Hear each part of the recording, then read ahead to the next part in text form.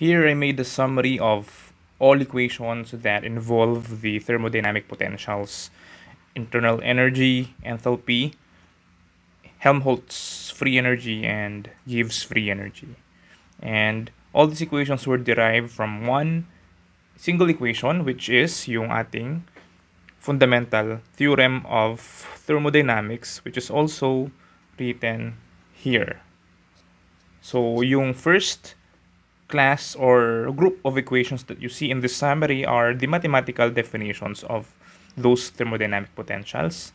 And here in the second set of equations, so you have the equations in order for us to calculate the change in that thermodynamic potential. And also, last video lecture, na derived natin itong 8 equations na to in number 3, which are just the partial derivatives of different thermodynamic potentials with respect to different variables. And lastly, yung last set of equations here, we call this Maxwell relations, number 4. Now, these Maxwell relations were derived from the fact that those equations in number 2 are exact differential equations. So, ito yung summary. You can list this on your notes. You can take a screenshot so that you can refer to these equations kapag kinakailangan in order for you to solve specific problems. Now, let's go back to the equation that allows us to calculate the internal energy of any gas, no? So, di ba, kung matatandaan natin, yung du or change in internal energy, of course, we can get this from the fundamental theorem of thermodynamics, but yung pinakauna nating nakuhang equation for internal energy is Cv dt, right? So, we have Cv dt. Cv dt is just for perfect gases, but if you have a general gas, no, so meron kang additional term na partial derivative of u with respect to v at constant t dv. Okay? At this point, we don't exactly know kung ano yung identity, or rather, how can we calculate yung term na ito. But we know that this one is called the internal pressure. Okay? Internal pressure. And we normally denote it with the symbol pi. Okay? Pero how do we exactly calculate that? Ang maganda dito is since we have a full list of equations coming from the fundamental theorem and we were able to derive different equations such as Maxwell relations, pwede na nating hanapan ng mathematical expression yung term na yan.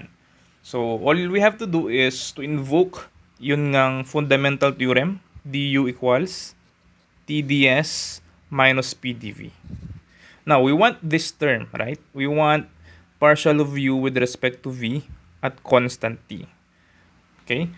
So, ibig sabihin, ang gagawin natin from the fundamental theorem, okay, i-divide natin siya by dv. So, divide by dv at constant t kasi yun yung gusto natin. So doing that, ano mangyayari? So we'll have partial derivative of u or change in u with respect to v kasi divide natin ng dv at constant t daw. Okay, equals, so kung dinivide mo ng dv yung left hand side ng equation, ganoon din yung gagawin natin sa right hand side. So you have t, tas yung ds magiging partial of s or change in s with respect to v, okay, at constant t. And yung last term natin which is minus pdv, minus p na lang siya kasi nga dinivide natin ng dv. Okay? Now, we would like to know what is this term right here. Ano tong partial of s with respect to v at constant t? Kasi ayaw natin ng ganyang term. Because remember, we want to identify yung internal pressure nga and we need to identify it or express it in such a way na yung definition niya or yung equation niya is in terms only of natural variables like pressure, temperature, and volume. Okay? So, I need to find an expression that is equivalent to this term here. And saan pa tayo kukuha ng ganyang expression kundi sa ating mga Maxwell relation. So, tandaan nyo, partial of S with respect to V at constant T. Nasaan siya dito sa ating mga equations. You can look at the Maxwell relations. You can look at the partial derivatives. So, yung SVT is where? It's right here, no? Yan yung SVT. Okay, so that's what we are looking for. And it turns out it's equivalent to PTV, or change in pressure with respect to temperature at constant volume. So yan yung ilalagay natin doon. Okay, so let's rewrite this equation. So partial of U with respect to V at constant T equals T times, ano nga yung equivalent niya? PTV. Okay, so partial of P with respect to T at constant V minus P. And thus, we have express yung partial of U with respect to V at constant T as this. Ibig sabihin, ang natira na lang dun sa equation na yan are natural variables P, T, and V.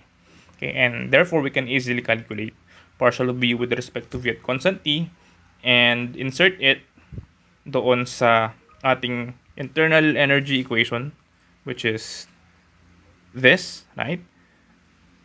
Kung kinakailangan. Now, what if we have a perfect gas? Okay, kapag perfect gas,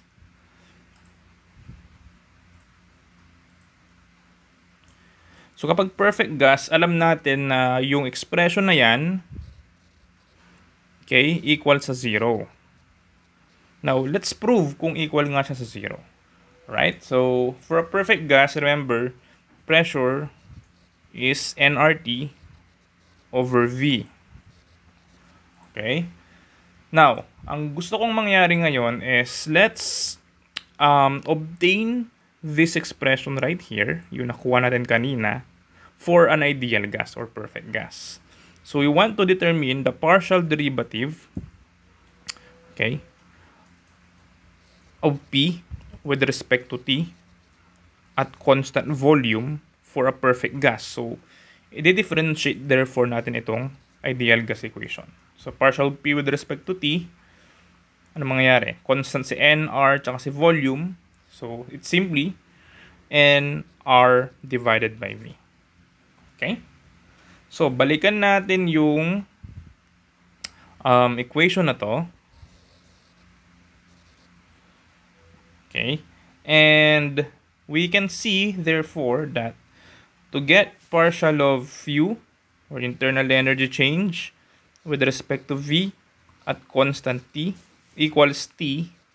Now, that term, partial P with respect to T at constant V, nakuha na natin yan, which is this one, right? So, all we have to do now is to insert. So, magiging T times NR over V. And then, meron kang minus P. Okay? But, what is nRT over V? This term. Ano yan? Well, that's still your P, right? Then, minus P. So, therefore, for a perfect gas, na-derive natin or na-prove natin that partial or change in U with respect to V at constant T is equal to 0. Again, this is for a perfect gas.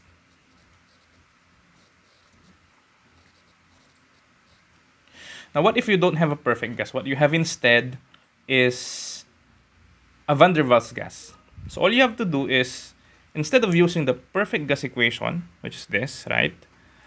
Ang i-insert nyo doon sa equation, okay, or this one, if you are going to determine the change in pressure with respect to T at constant V, wag nyong gagamitin yung ideal gas equation, but rather you will use the van der Waals equation. So, I need you to prove on your own kung ano yung lalabas na equation, and actually, you will get the following. So, for a van der Waals gas, yung expression, a change in internal energy with respect to volume at constant temperature will not be zero this time. So for a van der Waals gas, please prove that it's equal to n squared times A divided by V squared. This is for a van der Waals gas.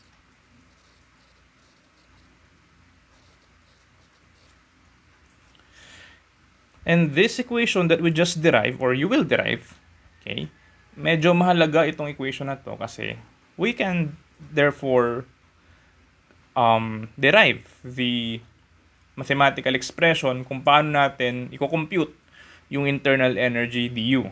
So given that equation right now, so we can separate the variables, magiging du, okay, equals n squared A over V squared dV. Okay, so what I did is I just separated the variables.